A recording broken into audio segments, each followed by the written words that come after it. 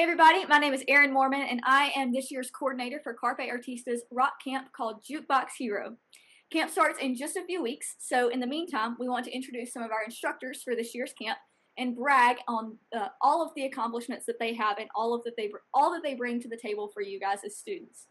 So they bring so much value and knowledge, and it's really makes it worthwhile for our students to join us at JukeBox Hero. So today I have with me Dr. Jason McKinney, who is no stranger to Carpe Artista events. He's been around from the very beginning. So Dr. McKinney, why don't you tell us just a little bit about yourself?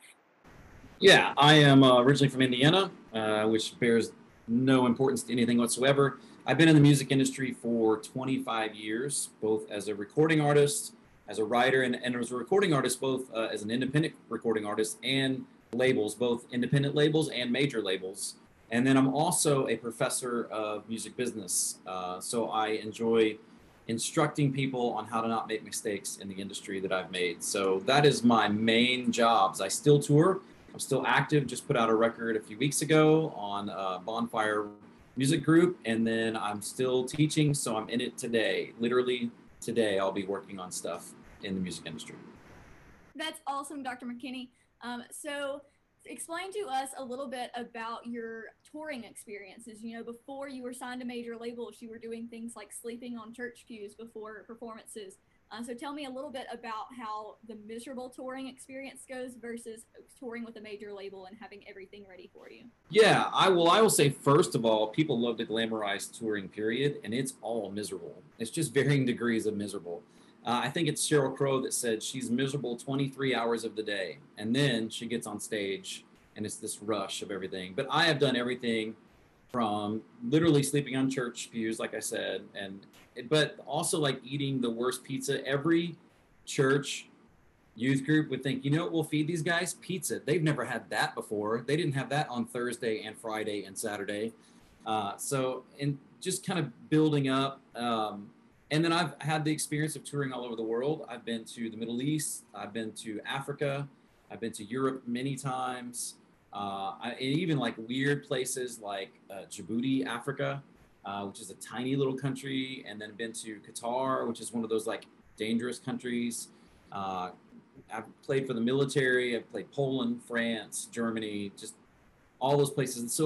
And even in that, the difference is once you reach a certain level, obviously there are comforts that are there as far as like you're not sleeping on church pews. There's actually beds. I mean, I stayed in a hotel in Bahrain where we each had a 3-bedroom suite to ourselves and an infinity pool that went off the edge of a 30-story building. And I slept on floors of creepy people who played cartoons of Mickey Mouse all night long. True stories. So it's the wide variety. You never know what you're going to get. You got to be flexible and realize that the biggest advice in touring is you got to do as much as you can to create the comforts and the familiarity of home. It sounds silly, but bringing your own pillow sounds like it wouldn't mean anything, but there's something about the smell of, it smells like home, my own sheets, like it, to me, that's the biggest thing. But you know, having that wide variety, it still takes a toll on the body, but there's always the excitement. You do get to see things like I got to see a church built out of lava rock that was built in 1100. So you get to see some cool things, but it is not easy. And even a lot of people who think that they're like, oh, I want to go tour, and then they do it, they're like, yeah, that's not me. I can't do that. So, I mean, but you're going to get all varieties of things, and things are going to happen. You got to be flexible. Create the comforts of home and be flexible, because eventually a vehicle is going to break down. Eventually you're going to go be in Europe for several weeks and be on your way home and be stuck in Charlotte because the plane is overbooked. That happened too. And you draw straws for who gets to stay, and somehow the lead singer has to stay in Charlotte for an extra night, and everyone else gets to go home. So I'm not bitter about that, but not at all. So many touring experiences. You mentioned before we started the interview your time with your early record label when you were still young and super inexperienced, and how you felt like you didn't know anything, and it encouraged you to learn more about the music business. So can you talk a little bit about that experience and how it led you to where you are today? Yeah, I mean, the simple story, and then I'll back up and give a little more detail. The simple story is we didn't know what was in our contract. We were told to sign it, and we signed it. And we discovered later on that there were some clauses, there were some things in the contract that were missing that would have benefited us.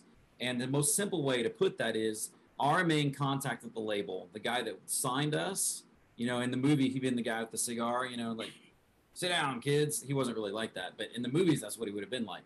And that guy left the label, and the new guy didn't believe in us as much and didn't give us any attention, and we had no way to do anything about it. So, and I had no idea what to look for. I didn't know what that was in a contract. I didn't know why you needed to see it in a contract. So I started my journey educationally in academia. First, I just did music performance. My first degree is in music performance. Then I went back because I want to know what I'm looking at. And it started out as for me, but then as I progressed in education and more in the music industry, I wanted to help other people not make those mistakes. So that started this whole journey that ended in getting my doctorate. Yeah, that's awesome. And I get the privilege of being one of his students that he teaches all the time.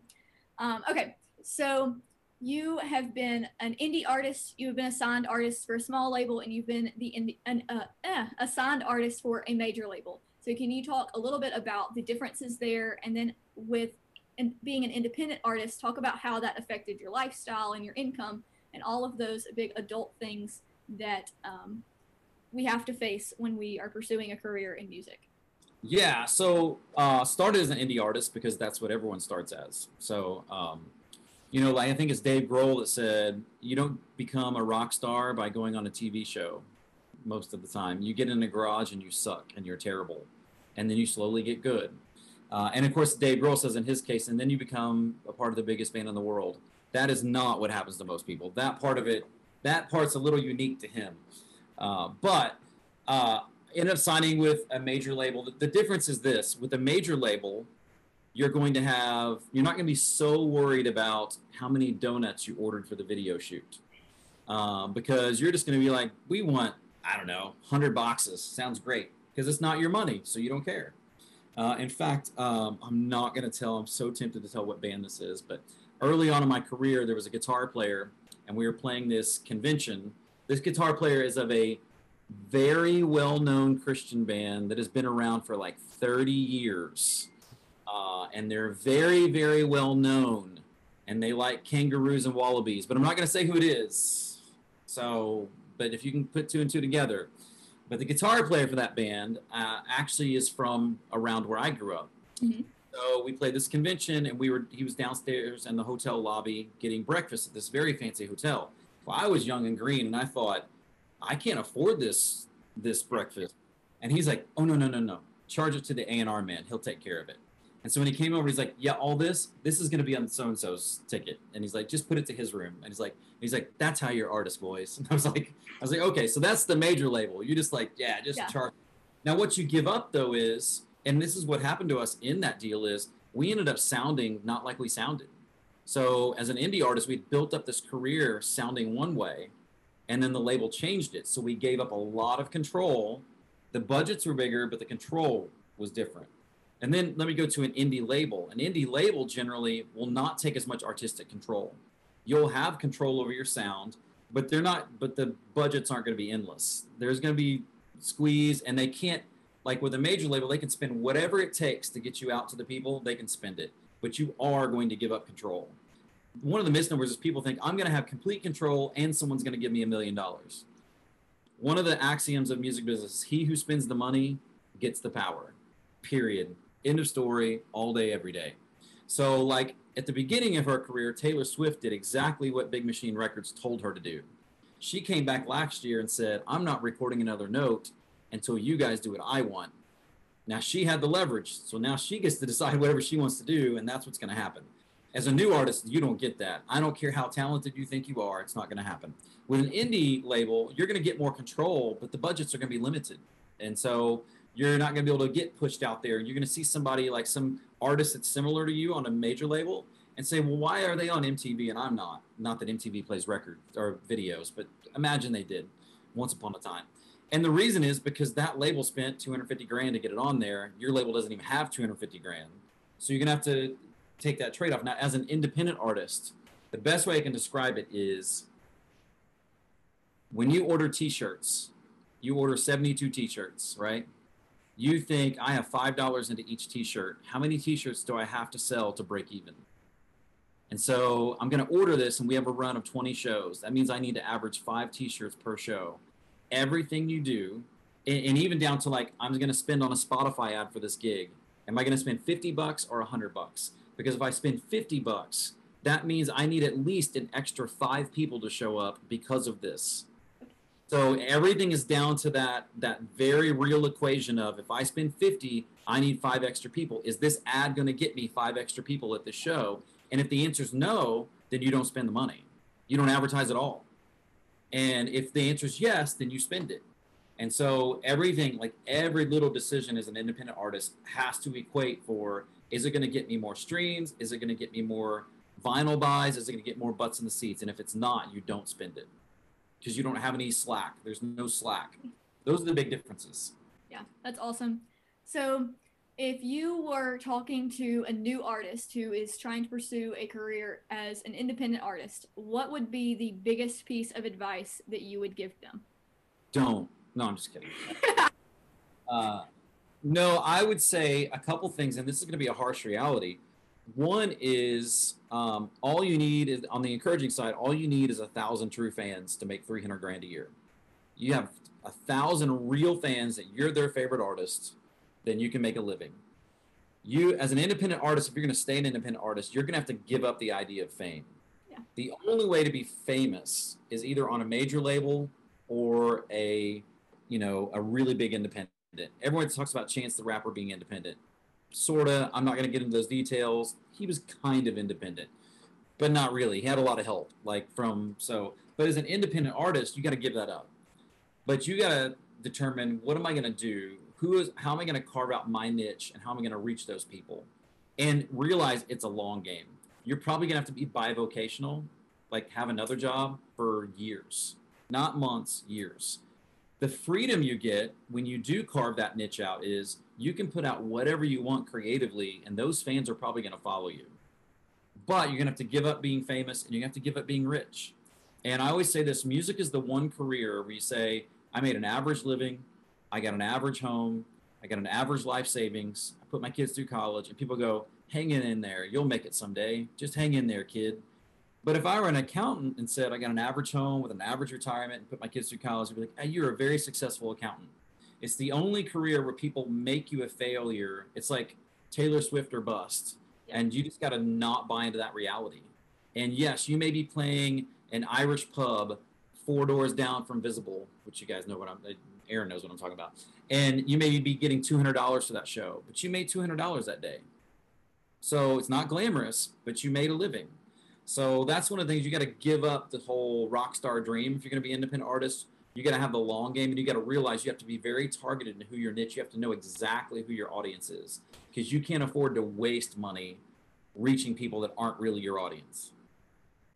On the flip side of that, what would be the biggest piece of advice you'd give a new artist trying to get the record deal? Realize that the only way you're going to get it is to be playing the exact type of stuff that is on the radio. So I kind of mentioned Nirvana. Their first album was not on a major label. Their first album was on an independent label, Sub Pop, and they got a cult following. And then they were signed to a major label, but nobody expected the projections for that record, Nevermind, were 50,000. It obviously sold way more than that, but nobody saw that coming. Not the record label, not the band. Nobody saw it coming. That happens once a generation. So if you're talking about even signing a major label, that's 1 in a million.